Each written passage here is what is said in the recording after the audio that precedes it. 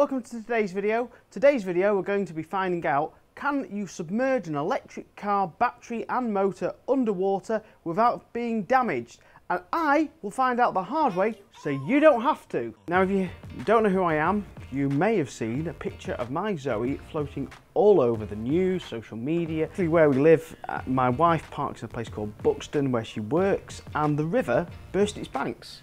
It burst its banks for around about an hour, 60 minutes, and water basically came flooding into the road and started to fill up. Now the pictures you'll see will be pictures of the Zoe basically submerged up to just about this line. In fact, it's just there. You can see where the watermark is. So it's just basically above the grill. So high, but not particular high. Unfortunately, some idiots decided to drive down the road and create wakes, which has caused other problems with the Zoe. But before I get into that, what I'd like to ask you to do is go down below and click the subscribe button on this video and give it a thumbs up. This helps my channel grow. I do videos about electric cars every single week, and today I will be going into more detail on what happens with an electric car when it is submerged under quite a fair bit amount of water. Now, one of the things it does do is it gets very wet. The one thing it doesn't do is stop working. Now, if you don't know a lot about electric cars, let me just tell you some of the major important parts on why they are better than petrol cars at surviving underwater. Number one, the battery that's underneath here is designed to be waterproof. It's designed to be submerged underwater, and so's the motor and all the other electrical components which are part of the normal electric car. So anything that's to do with high voltage, 400 volts, is designed to be submerged and watertight for water. It's designed to be submerged underwater. And why, you may ask? Well, let's just give you an example. Let's just say you have a tidal, terrible water that basically carries this Zoe down the road, and it's an electric car, and therefore there may be people, dogs, animals, fish in the water where this electric car is going past, which are in water. And if you didn't know, water is a conductor of electricity. So if it wasn't watertight and it wasn't safe, the water would be electrified and all the fish, animals and people would die. So they are designed to be submerged and survive this amount of water. Now we've got the important parts about the battery and the 400 volt being completely protected from water. There is some limitations on this. So there's a battery vent valve inside the car, and in all electric cars there is a vent valve, which is a little sticky up piece in your battery. So pretty high up, it's that little lip inside the boot, inside your Renault Zoe. That is the battery vent valve. That can survive some water. I think it's IP 67, or it might be 66, that one, where the battery's 68. But I think that one is designed to be 67. So it's designed to survive some water to get into it, but as in, it won't let water in, but it's not designed to be completely submerged for long periods of time. Luckily, I don't have to worry about that. Even if I did, I would be technically in the time scale, but the water really at the back, the back of the car was slightly higher because the wheel was on top of the curb, lifting it up. So if you look at the back, the water level was around about here.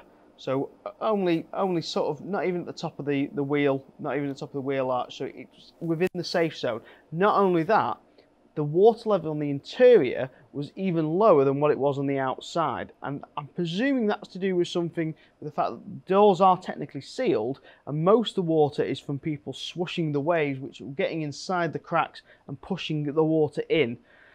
Because as soon as the water subsided, the drain holes and the bits of the rest of the Zoe just basically dissipated. Now my wife crawled into the car when the water was up. She crawled through the boot. I told her not to open the doors and basically let anything in. She crawled through the boot, which is obviously below, the water was well below that line, and she managed to get in. She managed to have a look at where the water was.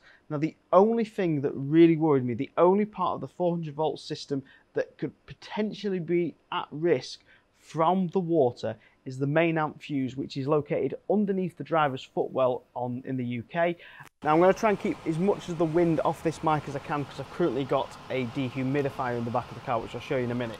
But the main amp fuse is this big thing here, which is protected by a ton of panels. First of all, this is on top of that, and then there's the other piece that sits on top that clips in and applies extra pressure. Now, the first thing I did is I drove it back to work. First of all, there was no warning lights on the dash. The car went ready straight away. The automatic 12-volt system was all working. And if this comes up ready, that's telling you that it's performed all the safety checks and that there's no faults with any of the connections, and the car is safe to drive, basically meaning there's no danger to life, to you, or anything. The body parts are going to be electrified, all the safety parameters and the testing was well within parameters of what the car considers safe. And it's a Zoe, so let's be honest, it's a little bit over the top on how safe it wants to be. Got back to work, there was water all pulled in here. I'll just show you actually.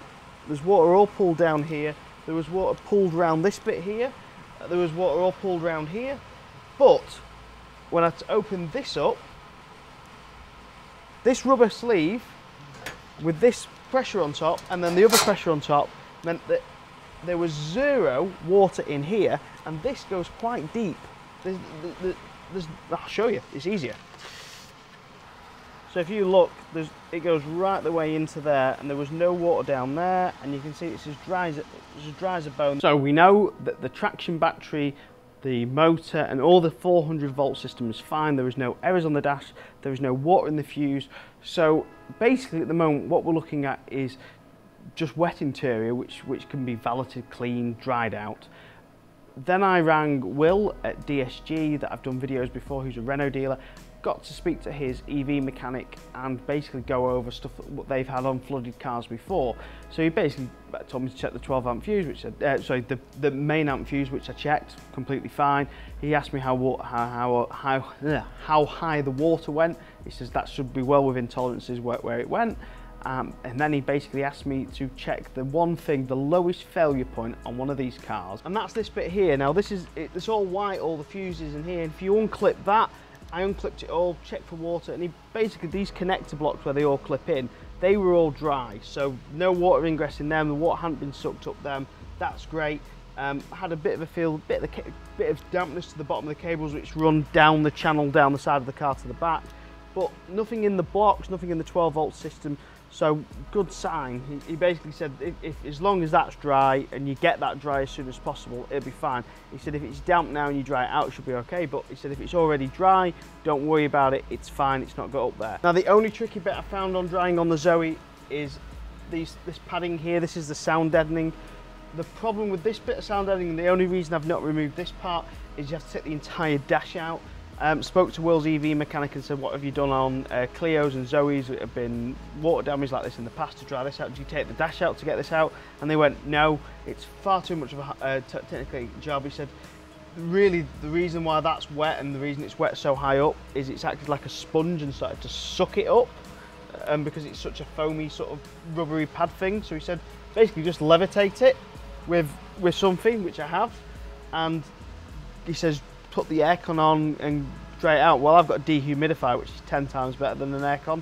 The dehumidifier I've got is designed to basically dehumidify an entire showroom, and I've got it in the back of a Zoe boot, sucking all the water out of the Zoe. So at the moment, in here at the moment, it's very, very dry. I've had to re-wet some stuff to clean it. So I've been using a special solution that we have at the garage for cleaning smells, cigarette smokes and sick. I mean, to be honest, the water doesn't smell because it's from a fresh stream, so the water actually doesn't smell, but it's more of a precaution just in case there is any bacteria in there and there is any smells or amoebias or anything like that. This here is the skin, the fabric which is in your Zoe. One thing that I've learned that I didn't know is the carpet has plastic on the back of it, so I presume that is to stop water progressing through it, but obviously my water was coming through my sills underneath and lifting through the bottom of this. But yeah, if you do get your Zoe pretty wet, there is a lot of plastic sheeting underneath the actual carpet. But yeah, that's that. I've also taken out all the boot bits at the back, which are all sound deadened with cushions at the back. These have all been taken out. The boot really, the only bit of the boot that had water in was the wheel well, and I think that's because it's come through the plungs at the bottom which are meant to drain water out. But obviously they've just lifted a bit of water, so there was about that much water at the bottom, just a tiny drizzle where it's not been able to drain out. But the actual boot in theory was completely dry. I've just taken these out as a precaution, mainly because the wife climbed through the back of the boot to get in the car, and she's basically splashed the side. I think she splashed some of the seats where she stood on to get over and climb over. Like I said, the hardest parts of the Zoe to get dry are these sound deadening pans. They are literally a sponge. I've been drying these out of the car for ages. I've obviously given them a wet clean as well after, but I can still squeeze the water out of them because they are just a sponge. But the main answer to the question is, does a Renault Zoe survive? Does an electric car survive being submerged underwater? And yes, it can, as long as it's not too deep. They are designed to survive some submersion underwater. So to any of the idiots and doubters that believe that electric cars aren't versatile and can't go anywhere as a petrol car, you're wrong. And here's another thing for people who are thinking that I'm crazy for not writing my car off. First of all, the insurance company I've reported this to the insurance company. I will be keeping the car for at least 12 months to satisfy myself that there is nothing wrong with it. Long term, I'm going to take it up to a Renault dealer to have another check over it, and if there's anything wrong, I will be making a full claim. I've notified my insurance company because it is technically classed as a non-fault accident, and you do need to report stuff like that. So that has been reported. So they do know about it, so I can claim about it 6, 7, 8, 12 months in the future. So that has been notified. Yes, it will affect my premium. No, I do not care about having an extra 20, 30 quid added onto my premium because I've got a little bit of peace of mind, and I don't want to put this. I was going to sell Laura's Zoe in the next 2, 3 months to go towards getting some money towards a Model 3, but now I will keep it because I don't want someone to think that I've sold it just because this has happened to it. If I thought that there was any possible true long-term damage to the car, trust me, I'd have asked the insurance company to write it off. Clean the carpets and give it a good dry and a shake off, and it will usually work completely fine. If there's a fault, you'll know about it instantly. And this charges. I've plugged it in, it charges. I've driven it, it works fine. There is 0 warning lights on the entire car. Renault, this is from me to you. This car, the Renault Zoe, is the greatest French electric ever.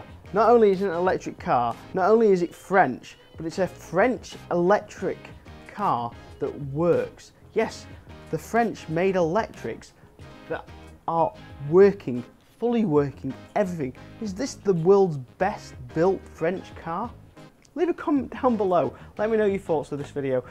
If you want to help support me on Patreon, please go and click the Patreon link down below. Please check out my other videos and consider becoming a subscriber.